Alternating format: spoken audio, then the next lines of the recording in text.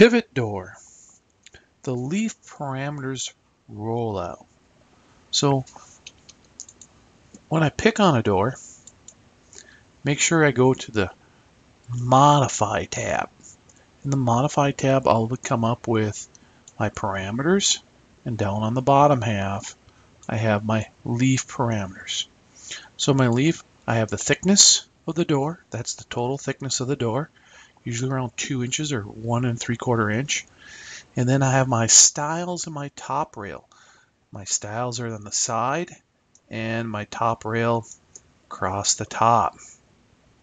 So in this particular case, I got them at 4 inches. Pretty common. The bottom rail, sometimes called the kick plate area, down here is 1 foot. And then we have the number of panels horizontal, number of panels vertical. Typically these come in what we call as a 4-panel door. There's a 4-panel, 1, 2, 3, 4. In other words, we have 2 horizontal, 2 vertical. Or it's a 6-panel door. And with that 6-panel door, we'll have 2 of them horizontal and 3 of them vertical. And then we set the size of the mutton. The mutton is the area in between the panels. This area right here, these are the muttons, and they're set at 2 inches. Now, if I select the panels to none, I don't have any panels. All right. If I set it to glass, right, this area then, it would be considered glass in here in this green area. And so when we render, we would see through that. And the thickness of the glass is 0.25, 1/4 inch glass.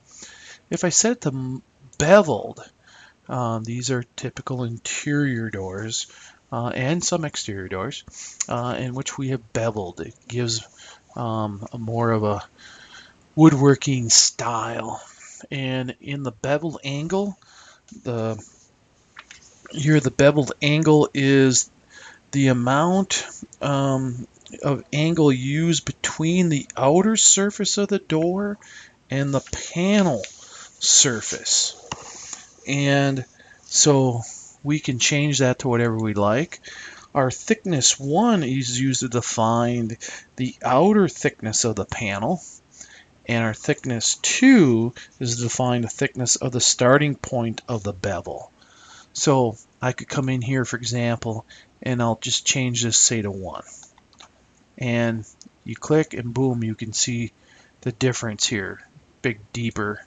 So these are general good starting points right here, what most, if you went to a typical hardware store, would have. The middle thickness spinner is used to define the inner thickness of the panel. So the inner thickness of the panel with width 1 is used to define the width of the starting point of the bevel, and width 2 is used to define the inner width of the panel down here. So, you know, you can play with these and you can see what these do graphically right in front of you here. I would set it to realistic so you can see good. And so these are the beveled, usually for like interior doors, like oak interior doors, etc. And I can set it to glass, and these things are actually going to render as glass then. So if I set it to none, doesn't matter what these panels are because there is no panels.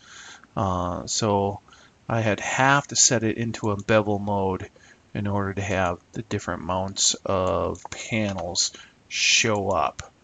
Okay, so here we have a pivot door, and we click on it, and we make sure we're on the Modify tab up here.